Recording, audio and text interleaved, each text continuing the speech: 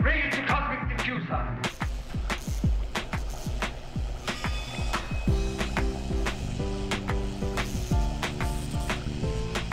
She's alive! Alive! Please give a warm welcome to the hosts of The Bride of Alternate Ending.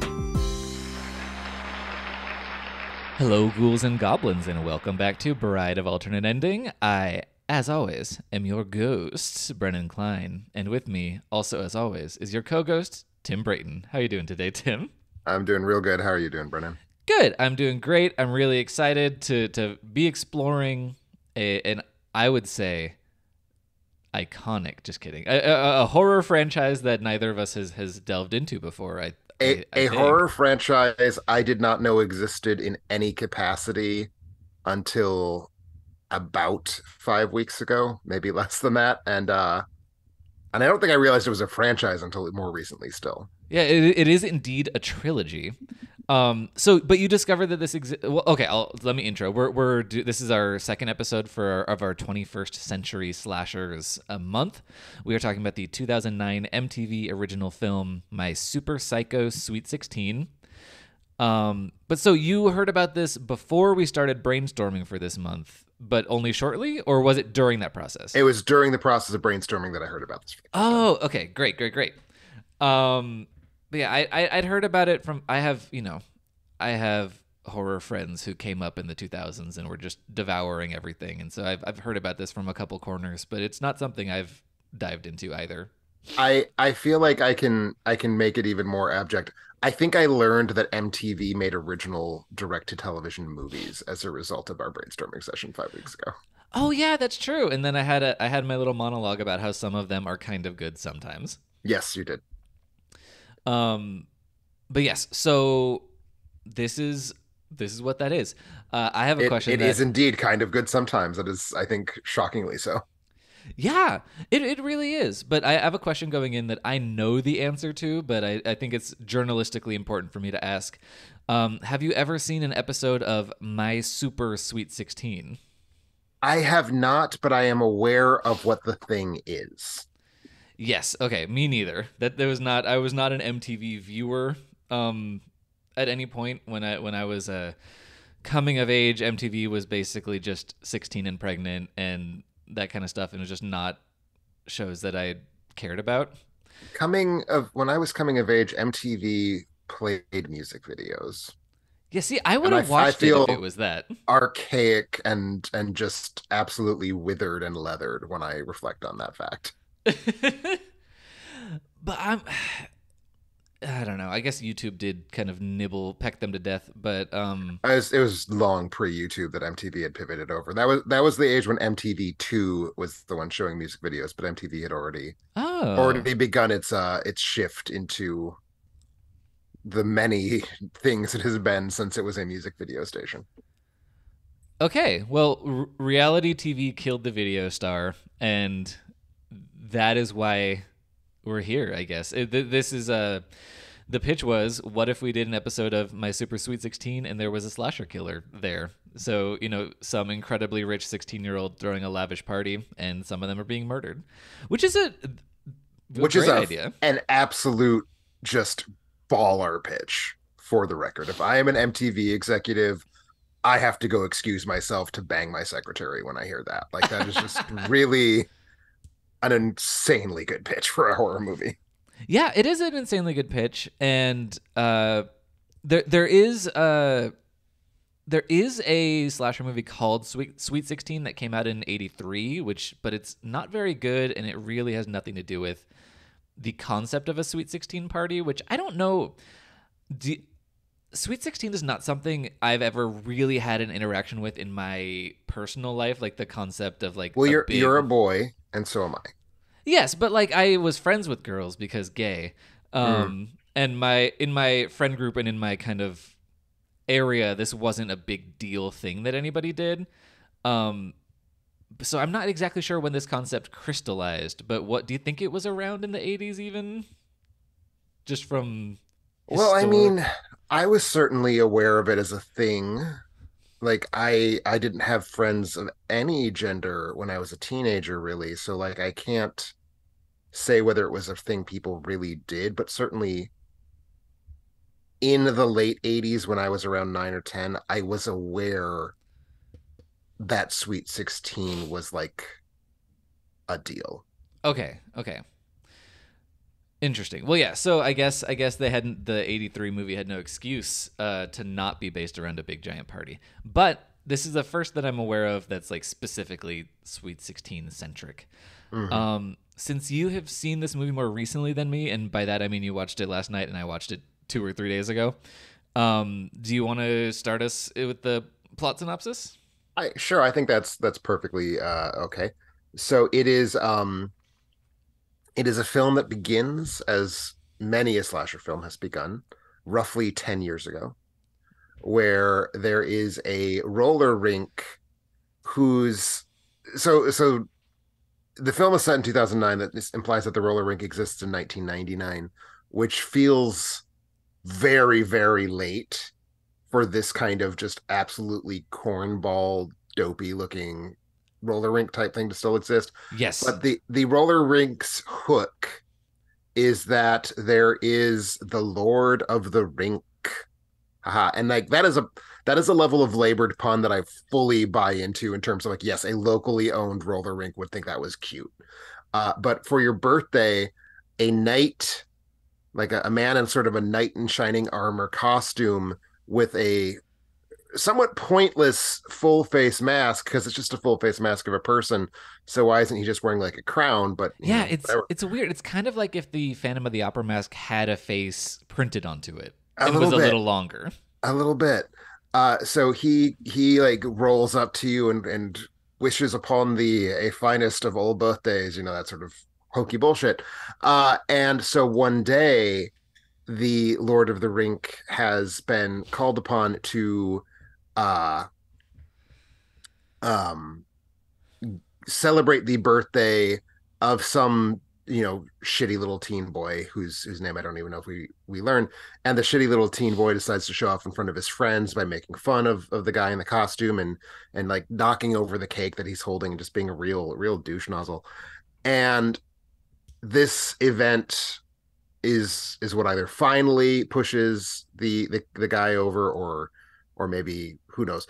But he snaps and he kills both the shitty boy whose birthday it is, but also just a bunch of other kids who are there.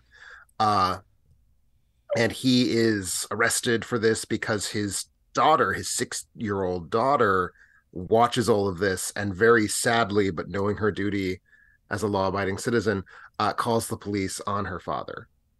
And skip ahead 10 years, and who do you suppose is our final girl in this movie? Is it It is the is it daughter.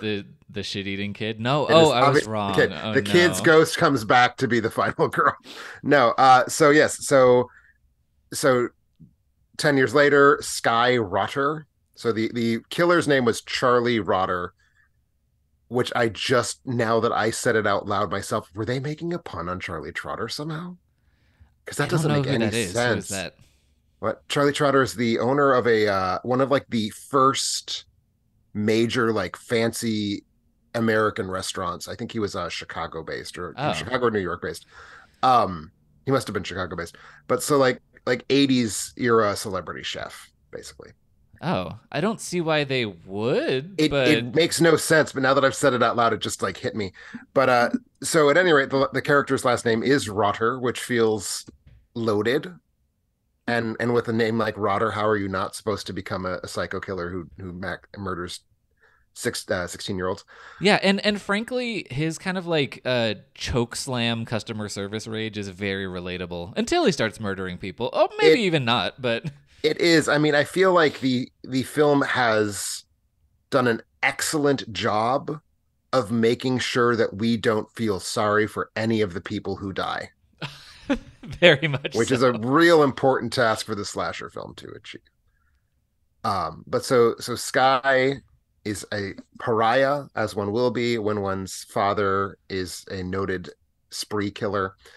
Um, so she's just kind of poking around. She lives with her aunt now and goes to school. And the super popular queen bee at the same school, a certain Madison, which is, of course, the name you give to your repulsive queen bee if it's Of course. 2009, it is time for her super Sweet 16 party. And she has decided, and I think we actually, I said it starts 10 years ago. I think it actually starts with Madison coming to the abandoned roller rink and sort of peevishly and in her very entitled way declaring, "This is where my birthday will be because I get absolutely everything I want because I am the center of the universe for this day." So Madison wants to have her Sweet 16 at the roller rink. And there's some other teen drama that intervenes for the next 45 minutes. But, dot, dot, dot. What do you think happens when you bring a bunch of teenagers to have a party at a place where the last time it was open, a bunch of teenagers died at a party? Oh, let me guess. Let's guess indeed. Yeah, no, yeah. So of course, Charlie Rada returns. He's wearing the mask. It's definitely not even playing at the game of even pretending it's a whodunit. It's like, yeah, he's back, whatever.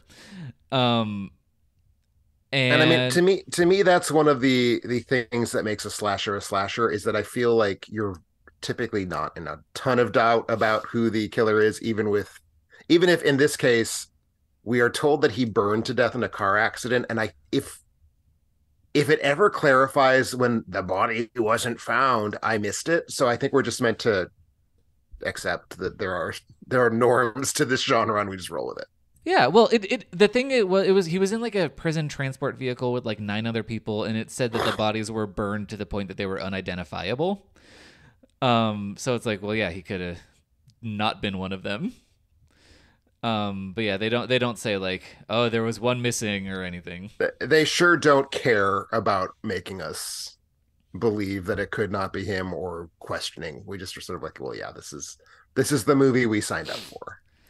Yeah, very much. But also the movie we signed up for, as you generously skipped over, is a soapy MTV teen drama, where Sky has one of the most repulsive best friends ever. His name is Derek, and he's a big walking boner, and he's basically like, every line out of his mouth is just a desperate plea for her to allow him to finger her just once. He is a living embodiment of the haha, just kidding, ...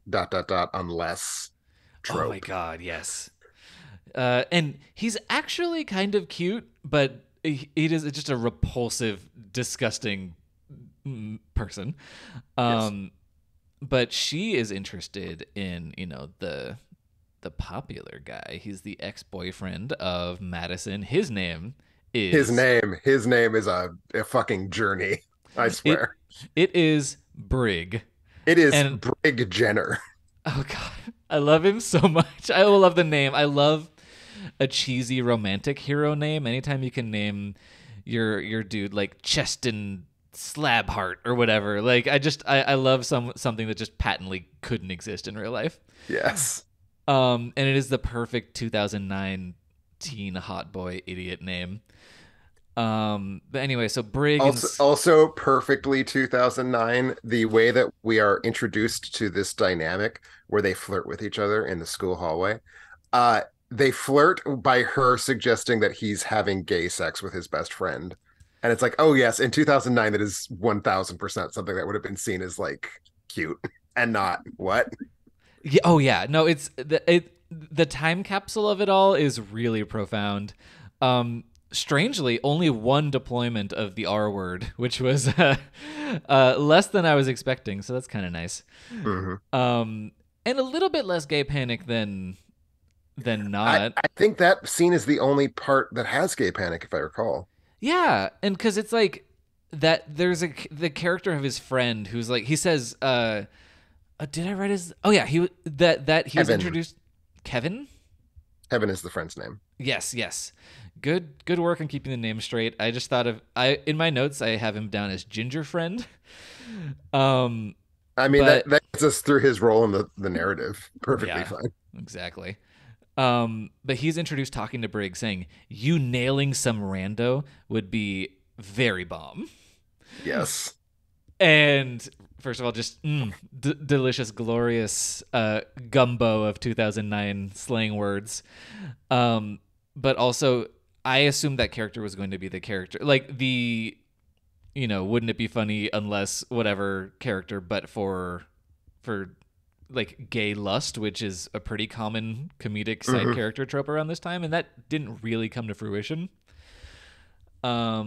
Which I think is fine. I like, as much as I like to have any gay character in a movie, we don't gotta.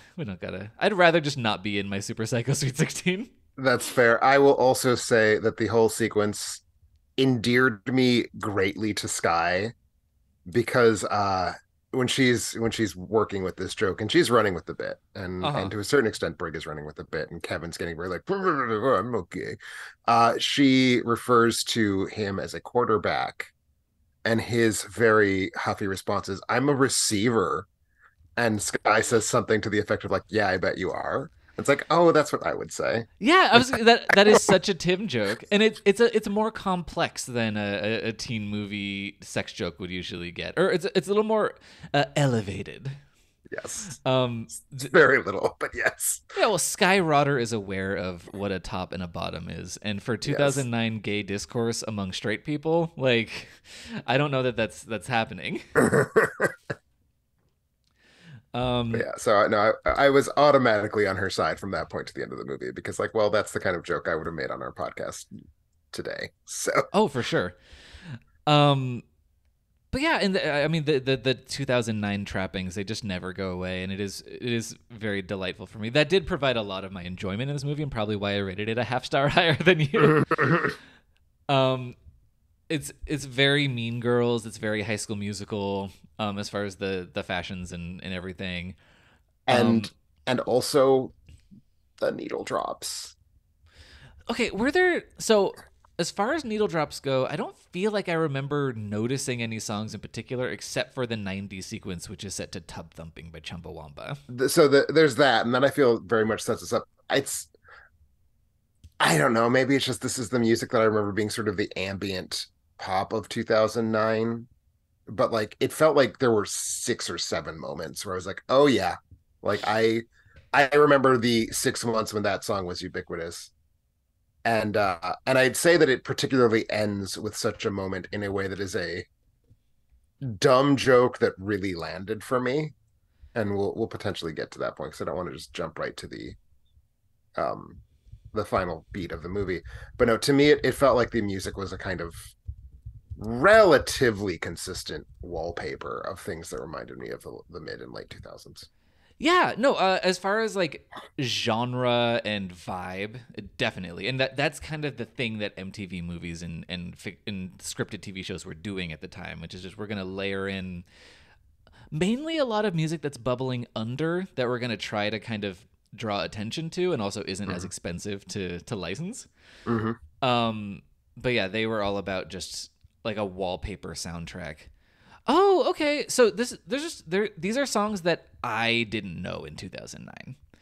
So we've got Nookie by Limp Bizkit. We've got Miss Murder by AFI. I mean, Miss Murder by AFI is the joke song that it's like. Oh, is it? Oh, sorry. That's the one playing. That's the one playing when she like.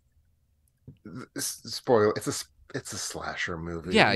We know the drill. It's fine. Yeah. The morning after, when she's one of the solitary survivors of this massacre, and she sort of stumbles her way out of the roller rink, and we're sort of being teased with this possibility of, has she inherited her father's psychosis? The song Miss Murder is playing, and it is stupid, but it's funny.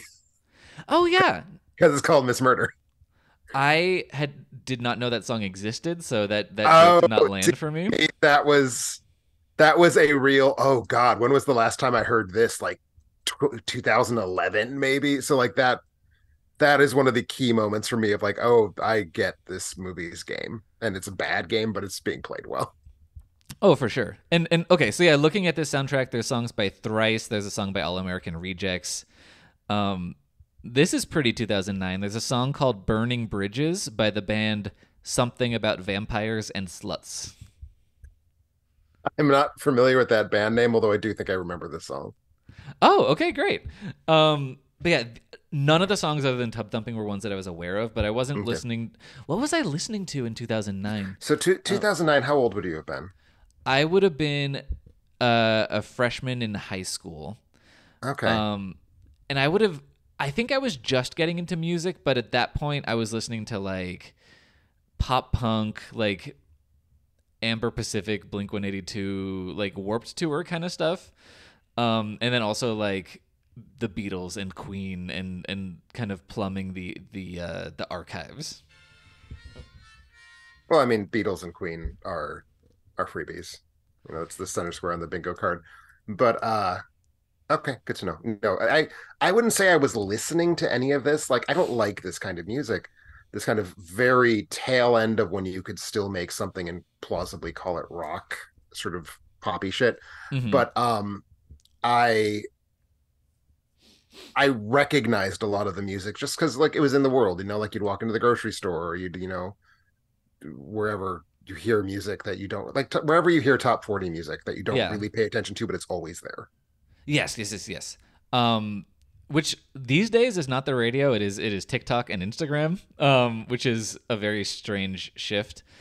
But yes, I totally I feel that, and I'm glad that these songs were needle drops that actually had impact, but they were just so outside of my sphere of Sure. knowledge that they didn't Sure. hit me at all.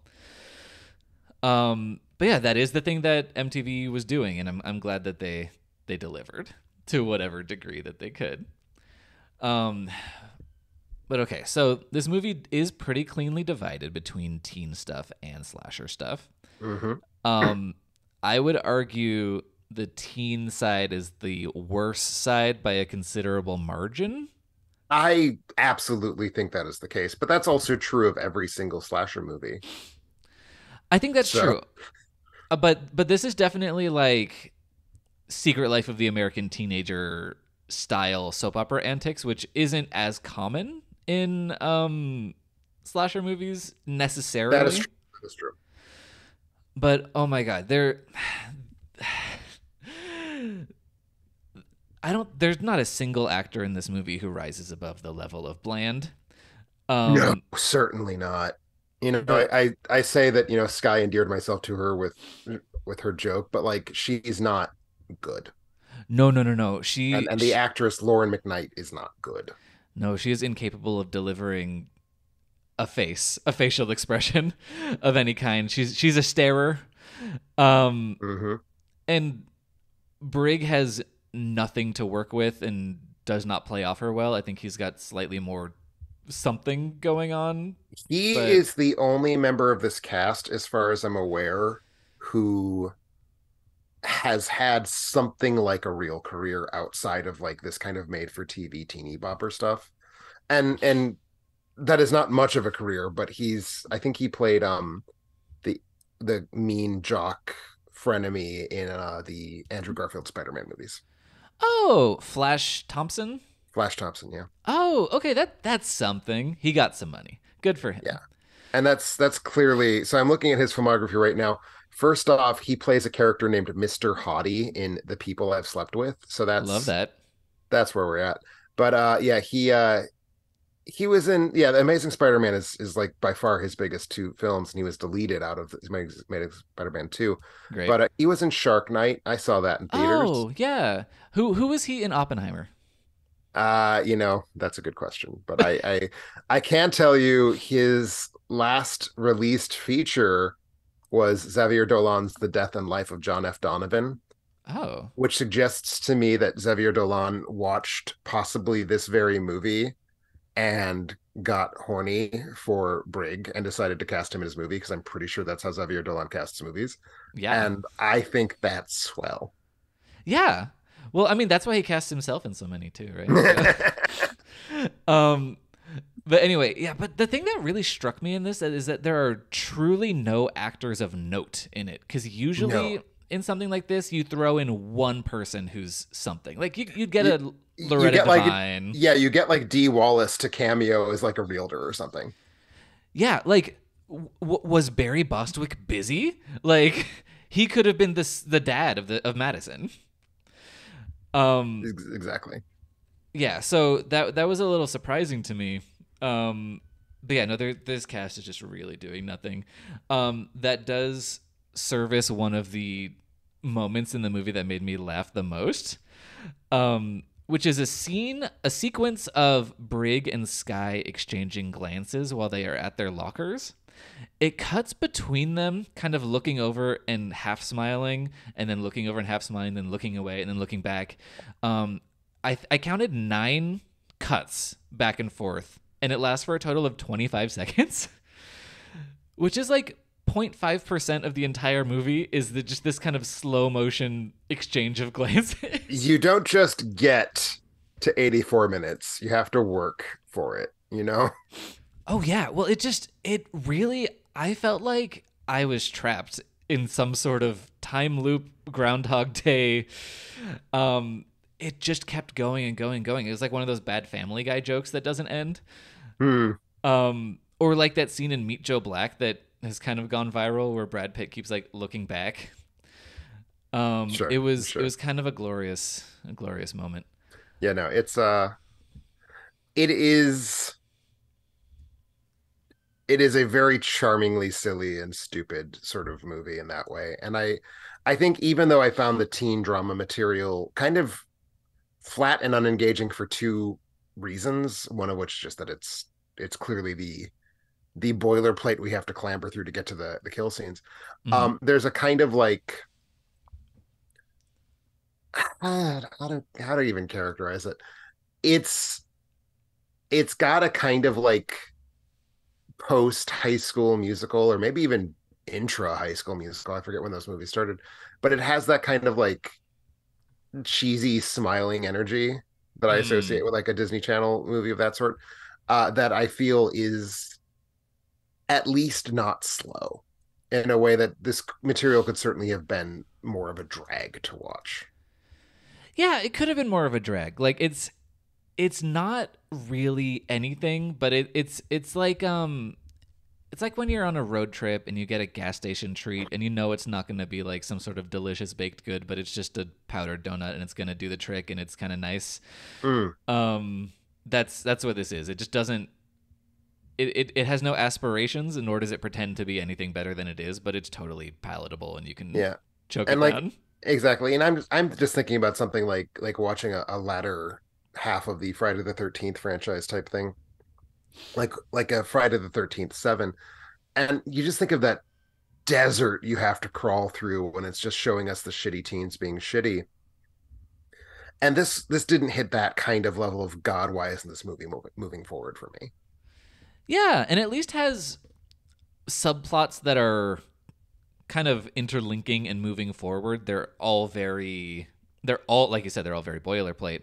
Um, but there is some sort of this is like an episode of a teen drama.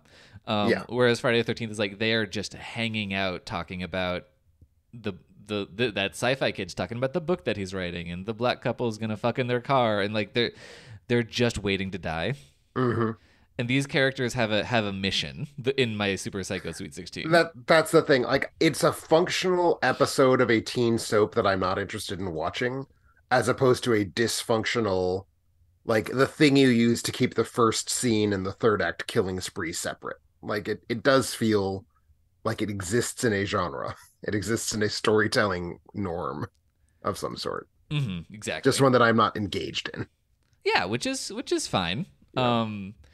Could be worse. There is a sequence of people eating sushi off of a mostly naked man, which was a startling prospect to me for a 16-year-old's birthday party, but was not mad about seeing it happen. But anyway, let's talk about the slasher of it all, Tim. Let us do so. How did it deliver for you as a slasher movie? You know, worse than a good movie would have delivered, but so much better than I expected it to. Yes. It's kind of it has no right to deliver It in the has times no that it does. like I don't have it as a good movie, and I know you sort of do, but like it shouldn't have come anywhere close to anywhere like it comes so close to being a good slasher movie. and I just wasn't prepared for that reality. So I'm like, I think tempted to overrate it for that reason, but I'm trying to resist that temptation. Yeah, and like you said, I did rate it higher than you. I don't think I'm overrating it either, but I just had a nice time. But yeah, there's some really solid stuff. And what I would say, there are plenty of kills that do kind of feel like more demure cutaway kills, like you're not really seeing gore. But they're interspersed between the ones that really are. There's maybe not Argento-esque geysers of blood, but there are some, I would say, two very solid gore moments, and then one kind of after the fact. You don't really see the kill as it's happening, but you see them discover a body that's pretty solid too. 100%. I know exactly what you're referring to. I mean, I guess we could just talk about it because that's what we do. Right. But that kid who's like pinned to the wall like a dissection frog and has his like chest opened up. Yes. It's not a great effect, but it's more than you expect. It's more than I expected from a made-for-TV movie, for sure. It very much reminds me of, so to go back to my Friday the 13th Part 7 comparison, like there are the movies like Part 7 where you can tell they got gutted because they ran afoul of the censors. But then there's the films that you can tell they just didn't want to go too hard because they didn't want the censors to take notice. And this feels like one of those where it's like it sort of has a sense of what the limits are, and it's going to walk towards them without really getting to them. But like it's not just going for the PG-13. You know, it's trying to at least give us a little bit of what we came for. Mm-hmm. So it does have that vibe of like a sort of slightly cagey mid-80s slasher film in terms of how much gore it's showing us. Mm-hmm. But it does very near the start during that flashback to 1999. We do see a prop javelin get shoved through the back of the head of the awful birthday boy and emerge through his mouth. Yeah, that was really surprising. That was very surprising. It comes quite early in the movie. It's certainly by the 10-minute mark, if not even earlier than that. And it's a moment that I feel the film is kind of saying, look, we are going to be going here. We are not a children's film. And I think it's a kind of promise that the movie makes. And I think it then actually pays off that promise. Yeah, it pays off in certain ways. I think obviously there's the big show-stopping kill that I think anyone would have to say it's unequivocally the best one. Which is when a girl is roller skating away from the killer and gets decapitated, and her headless body continues to skate and rams into a giant cake made out of sushi. And whilst is skating, little jets of blood coming out of her neck stump. Yes, that is excellently conceived. Very fun. It is the first kill that you come up with when you set a slasher movie in a roller rink. And I was glad to see it. Yes, very, very much. That was really fun. But I would say even the kills that are more cutaway-y or a little more demure, I think they're kind of pushing against the edges of that rating that they're playing with. In certain ways. Because there's a lot of non-bloody moments that still feel kind of impactful. Like you see Briggs' head get slammed against a table, or that first kid who I'm gonna call Ollie because that's a kind of shit-eating 1999 kid name. His ankle snaps when he's roller skating, and you're not seeing any blood or bones poking out or whatever, but you're seeing these non-gory moments that are really you can feel.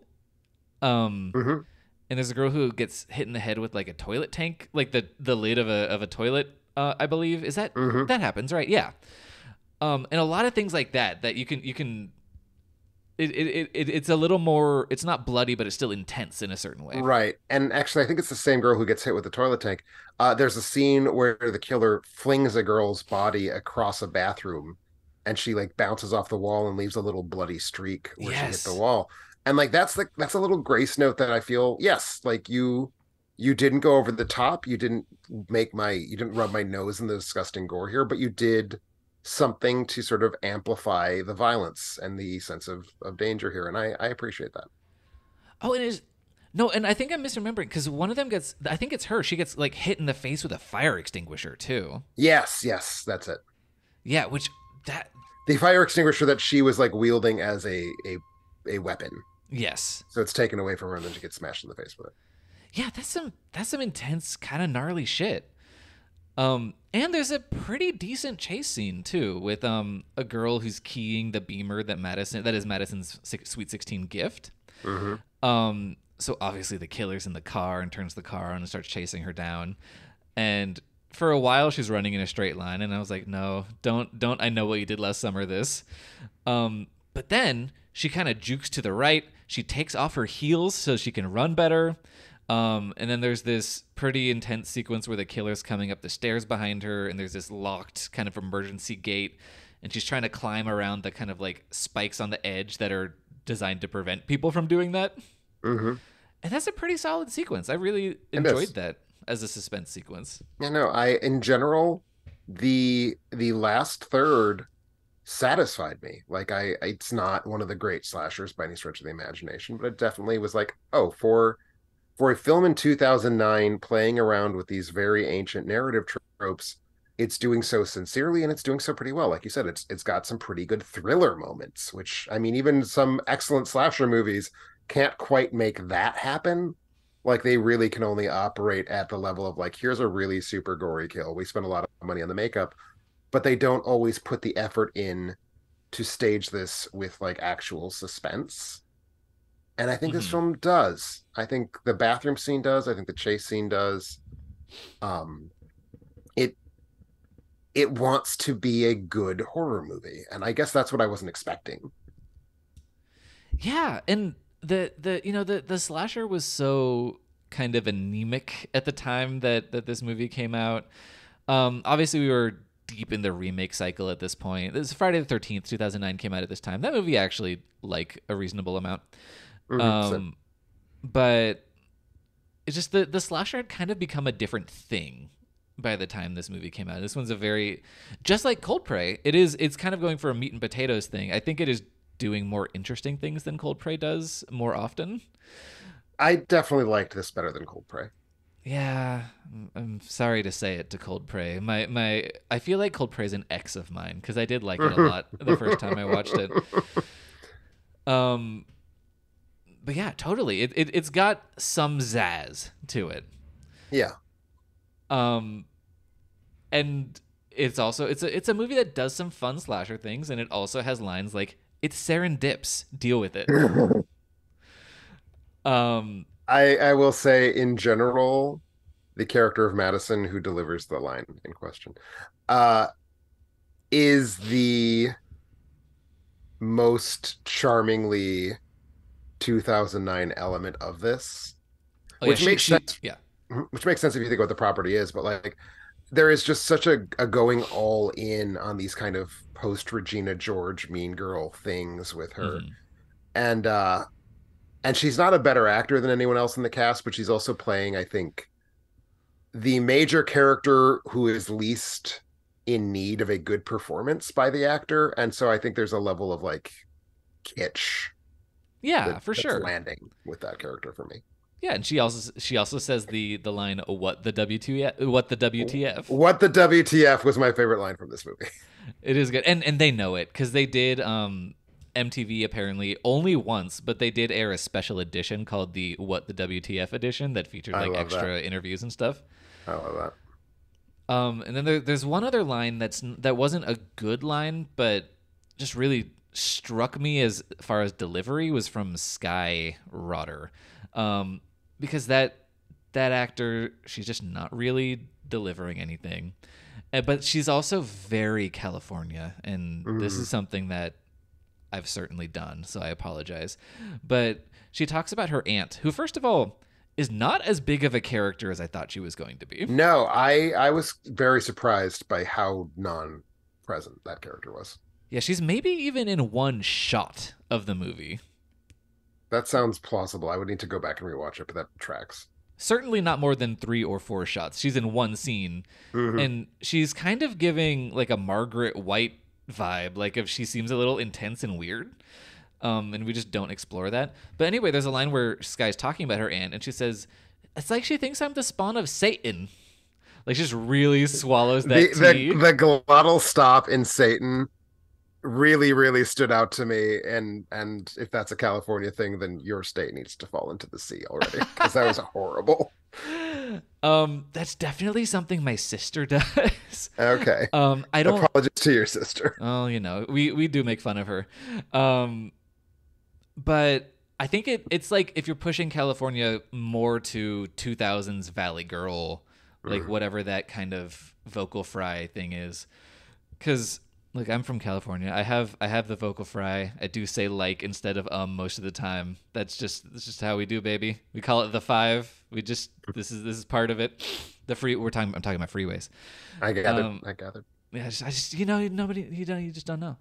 But yeah, that I felt too exposed. I was like, we can't just tell people about this so openly.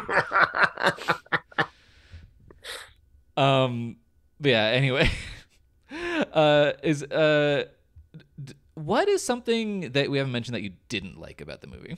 Actually, I have a fairly large object level complaint about the film that I sort of nodded at for like 10 seconds.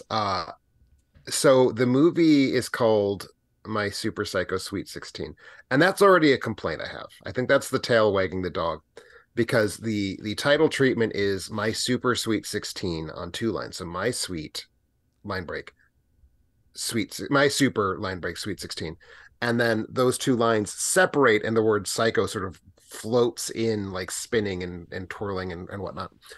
Um, I think the title of the movie should be My Psycho Super Sweet 16. Like, that is what makes sense, given that Super Sweet 16 is the kind of core phrase here. But they had to sort of figure out a way to fit psycho in where it would go. So I'm slightly annoyed with that. But that's a real just in the weeds nitpick.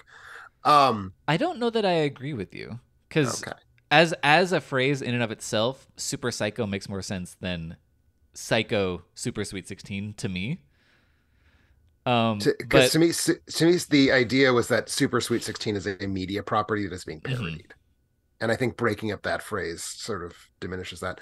Yeah, but that gets to my actual complaint, which is this is much less of a parody of My Super Sweet 16 than I expected and wanted it to be. Probably. Like I said, I've never seen it, but that feels. I haven't seen it, but I have a sense of what it is. I've seen other like entitled awful person has an event shows, the like Bridezilla type things, stuff of that nature, where like it's kind of selling itself as lifestyle porn. It's like, look and see how the rich people spend their money on this kind of thing. But really it's more of like a class warfare in disguise thing, where like we are meant to feel grossed out and we were rooting for this person to suffer. And that's my assumption. I haven't seen the show, but like at any rate, I know the hook is meant to be watch this screaming brat get everything she wants because none of the adults in her life are willing to put any sort of limits around her behavior. And there are scenes of that, and certainly the opening scene where we see her go to the roller rink and pitch a fit till she gets it, and a couple other things. In particular, the material around the sushi cake. Yes. Which there is a physical prop of a sushi, like a layer cake in the form of a sushi, that I thought was so cute. It's really adorable. A prop a lot.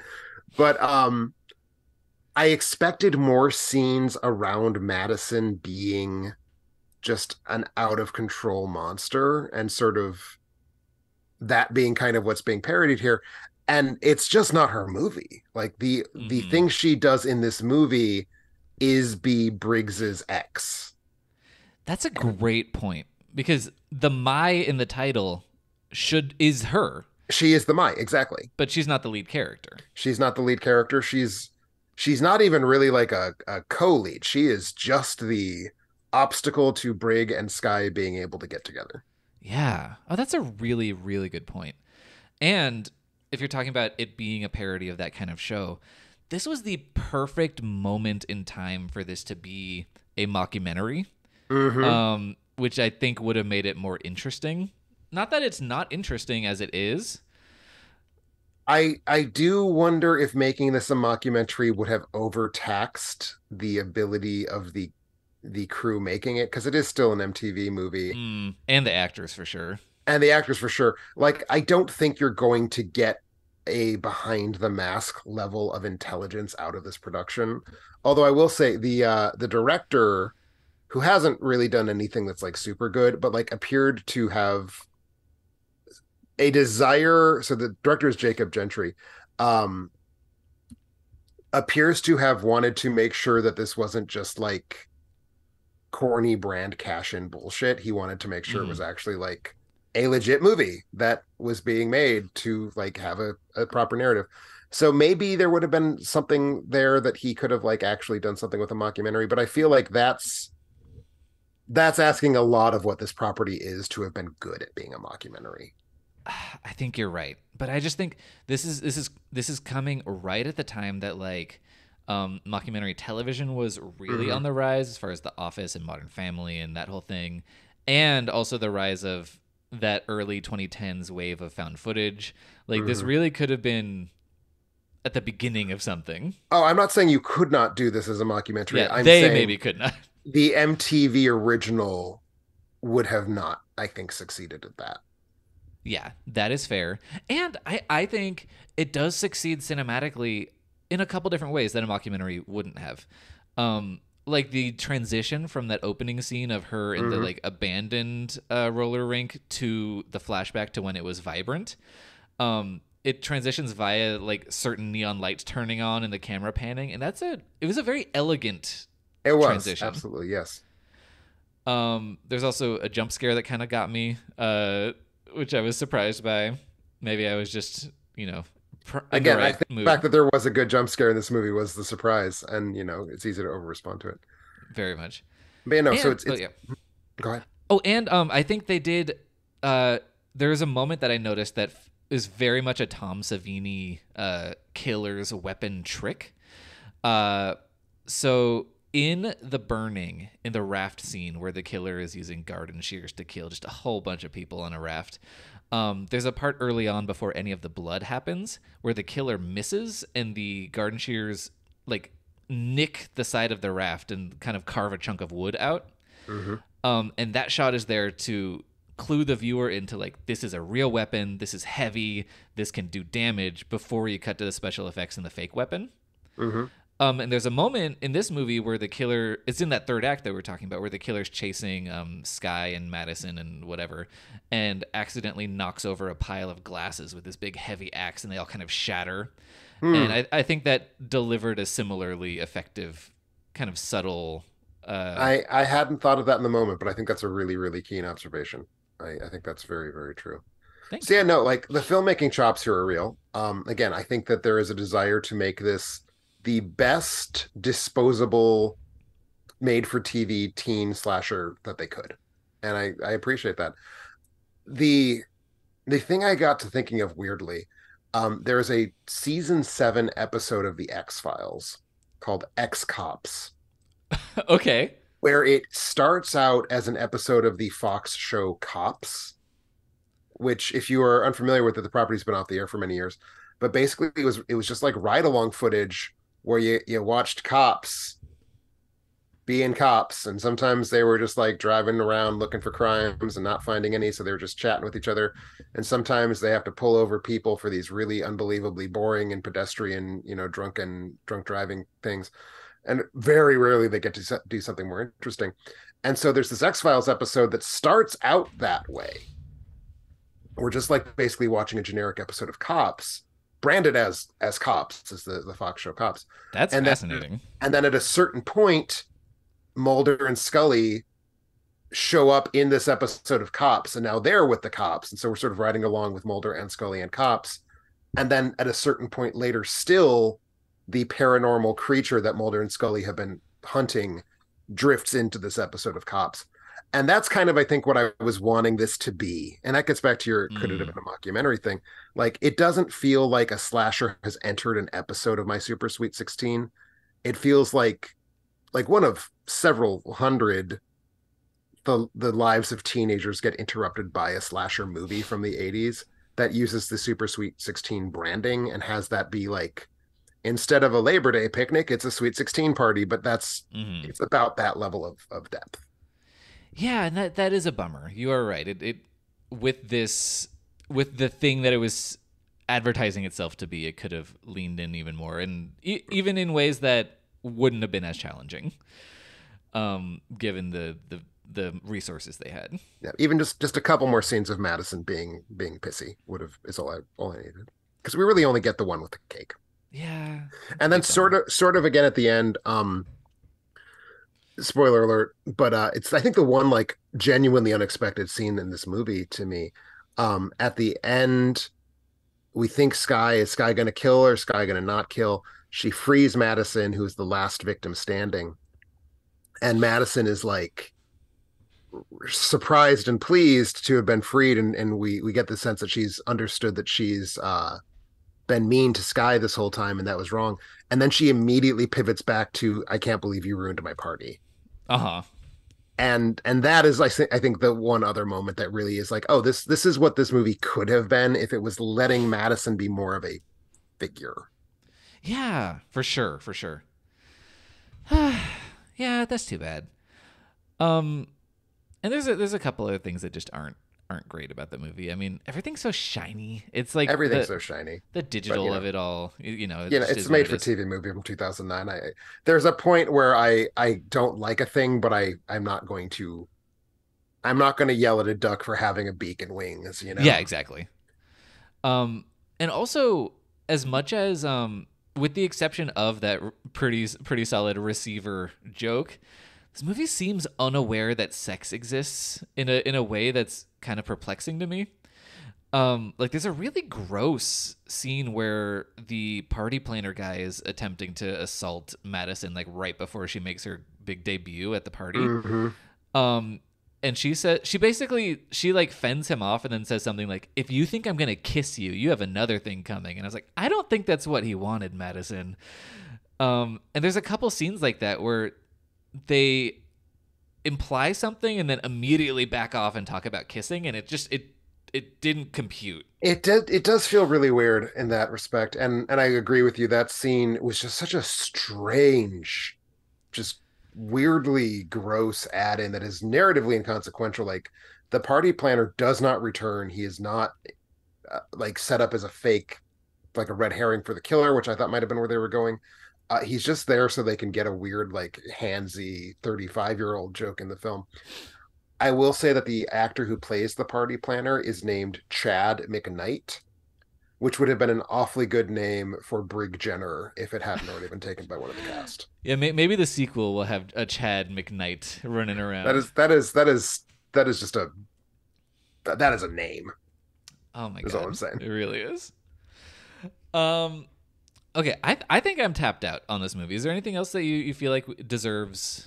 I think we've covered it. I mean, it's as much as was true with Cold Prey. It is a boilerplate slasher movie. It's following the template. It's maybe slightly over-indexing on the teen soap elements because of what it's doing and what its market is.